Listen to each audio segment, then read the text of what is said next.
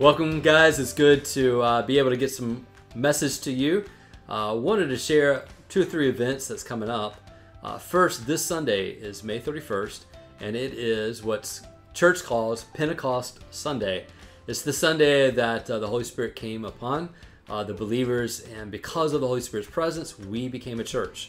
And so we want to recognize that by worshiping together this Sunday. And we are going to do it at a new time. We've been able to take advantage of the outside services. The weather has been pretty good. And right now the forecast is looking pretty nice.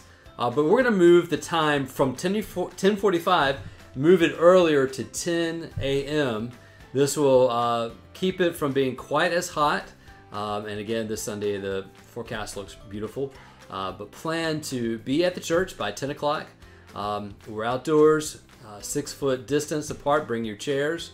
Bring your mask if you like to have masks. We'll have some available, and we'll be able to worship together in a careful way, but at the same time trust God. And so we're trying to keep that those two, trusting God and being careful, as the railways of our decision making in all of this. And so we'll look forward to that time. We also have a couple of things that have happened. The state convention, which we are part of, being part of the Baptist, North Carolina Baptist, has provided some resources for us to be able to give out to the community. So each week we're getting about 20 boxes of produce. And so they are coming in on Tuesday afternoon. We're having one of our members pick those up from the state convention.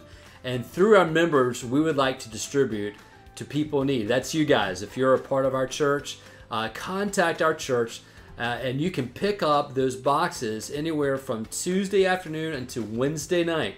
So you'll probably be seeing this Tuesday night or Wednesday morning. And so if you'll pick up those boxes, if you'd like to have one, contact our church office through the phone number 919-266-1613, and you'll make sure we'll have access for you to get those boxes.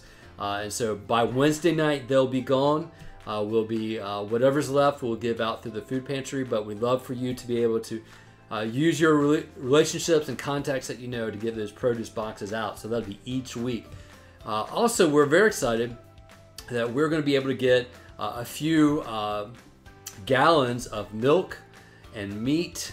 And weeks ahead, we'll probably get some milk and cheese, but we're going to get meat and milk on Thursday afternoon. And I think it's about 16 gallons. And we also like to use your relationships to be a blessing to the people around you. So if you know some people that would like to get some milk or meat, I believe it's turkey. I'm not entirely sure, but I believe it's turkey. If you will contact the church office, plan to come Thursday afternoon, Thursday night, or Friday.